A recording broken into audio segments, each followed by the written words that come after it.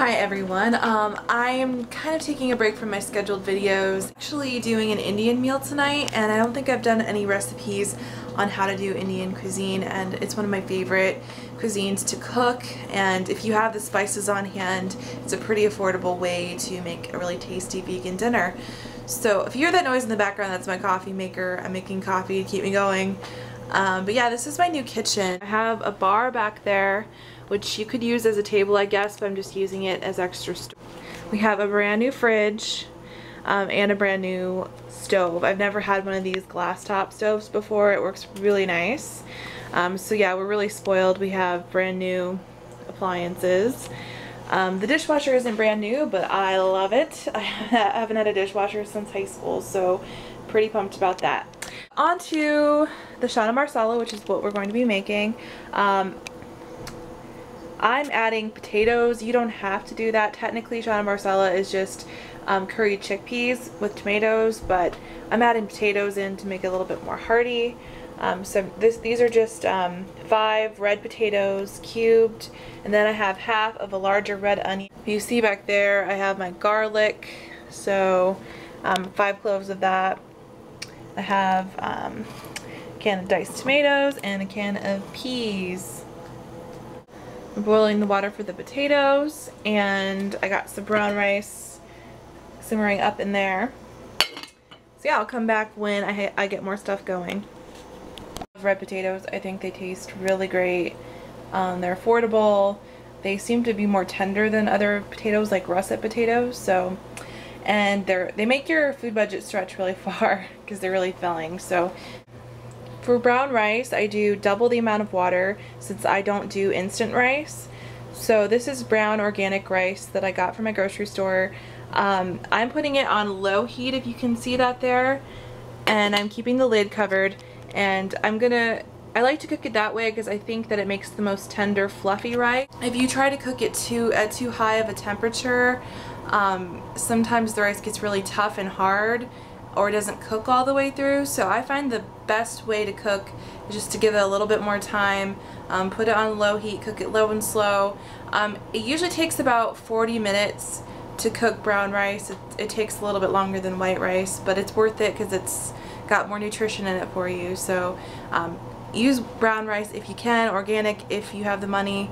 That same pan that I had the potatoes in, just to save on cleanup time, I put about a tablespoon vegetable oil down the bottom, and I'm going to try to caramelize these, meaning I want to bring out the sweetness of them. So I set that to low, and I'm going to keep stirring this. Now, the trick is you don't want it to get golden or burned. You want it to lightly cook, lightly simmer until it gets its natural sugary flavor, caramelized flavor, and that takes about a half hour. I have a little bit of extra time since I'm waiting for my husband to get home, so if you have a little extra time, it's a nice step to caramelize your onions. It just brings out a lot more flavor without adding a lot of calories or anything. So I got my cilantro chopped up, and I've added my spices. I added my can of peas, my can of tomatoes. I had about a can of chickpeas left over from when I made them earlier this week. So I just used them in this recipe. I added salt and pepper to taste. A little bit of lemon juice, about a tablespoon of lemon juice. I added teaspoon cumin, and I'll add all the ingredients and stuff in the down bar. That's the thing with Indian. There's a lot of spices in Indian cooking, so I'll make sure to write all that stuff in the down bar for you guys so I don't say it wrong or tell you the wrong thing. I'm gonna add the cilantro in there. The rice is all done. It's delicious. And I'm going to add the potatoes that we boiled into the pan. That's the thing with Indian food, it's really just up to you what your flavor preference is. I like mine to be kind of stronger flavored, so it's really just up to you what you like. So yeah. Indian cooking is not that complicated. You just have to have spices and be adventurous and try your best and have fun with it. Okay, that's all stirred in there now. You can see that.